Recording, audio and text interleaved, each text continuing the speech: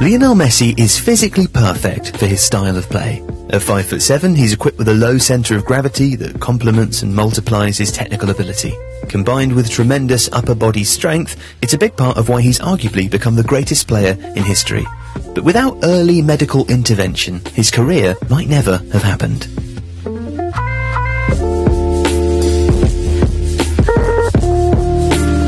Messi was raised to be a footballer. He received his first Newell's Old Boys shirt for his first birthday. He was never seen without a ball, and as the cliché goes so often, that included at bedtime too. The ball also belonged at his feet, and that was apparent from a very early age. At 4 years old, we realised he was different, Jorge Messi, his father, recalled. He played with his brothers, who had 7 and 5 years on him, and he used to dance around them. It's a gift, something he's born with. He was also ferociously competitive. Other family members recall a boy who would always cry when he lost and who would always become red-faced and irate. But so far, so familiar. These are stories from the pages of any professional player's autobiography, and they are hardly unusual. The young Messi, however, was different, and not just because of his talent. He was small. In fact, he was the smallest player on any pitch he played on, and that had always been the case.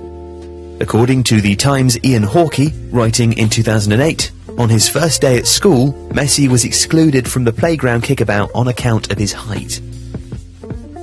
From the age of 6, he was part of Newell's academy. At 11, he would almost join River Plate. One of the club's scouts actually turned up at his sister's christening in an attempt to sign him. But a medical at the Buenos Aires club would cause concern. Jorge Messi was told that his son had barely grown over the past few years, and that at just 4'4" then, he was projected to reach just 4'7" inches. After a battery of tests lasting a year and observing that the boy had barely grown over a period of 24 months, a specialist, a Dr. Diego Schwartzstein, diagnosed a case of growth hormone deficiency.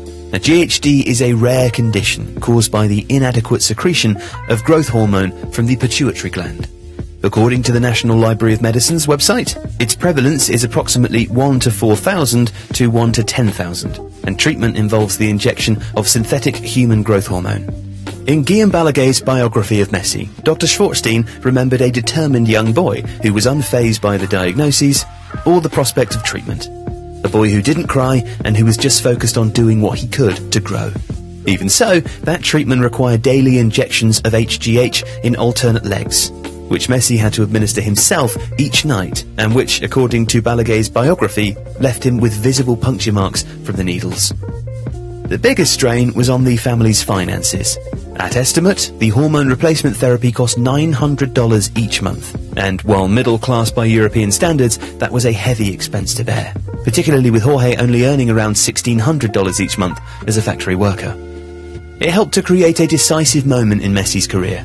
He'd been a junior at Newell's Old Boys since the age of 6, but according to his father, Jorge, the Argentinian club were only willing to part subsidise the cost of treatments, not pay for them outright. They gave me 300 pesos, $300 at the time, and never any more, Messi Sr. told the German magazine Kicker, before acknowledging that his son would have stayed at his hometown club had they agreed to cover those costs. But it was not Newell's as an institution that let us down. It was the people who were in charge at the time. A 13-year-old Messi would also spend another week at River Plate on trial in the year 2000. He was only here for 3 or 4 days, and he blew us away, Eduardo Ibrahimian told Goal.com. Again though, an agreement couldn't be reached, exactly why has never been determined, and one of football's great what-ifs was created. Now, the actual story thereafter is well known. In September 2000, Messi trained with Barcelona, and in December 2000, one of the most famous anecdotes in footballing history took place. With the Messi family having returned to Argentina, their agent, Josep Maria Minguella, who was once responsible for bringing Diego Maradona to Catalonia, met Charlie Reixach, Barcelona's technical director, at a local tennis club and signed the famous napkin which in effect brought Messi to Camp Nou. Well, in effect perhaps, but it wasn't quite that simple. Upon arriving in Spain, Messi wouldn't be living at La Masia, but instead in a house with his family. And because the FIFA regulations of the time forbade transfers of minors unless accompanied by an adult, Barcelona needed to find a job for his father.